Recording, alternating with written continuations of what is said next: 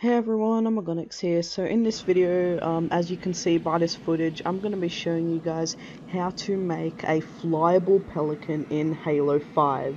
So basically, this is very easy to do if you're an advanced forger or if you're a beginner, so it doesn't really matter on what level you are of forge, if you're a beginner or if you're advanced, it's pretty easy to do, depending on your skill at Forge, it's very easy to do, even if you're a beginner.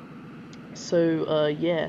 So, by the way, guys, I won't be speaking during this tutorial because I'm recording this at midnight. So, yeah, you're just gonna have to pay attention to the footage and look what's going on. And, yeah, so I'll see you all soon. Bye bye.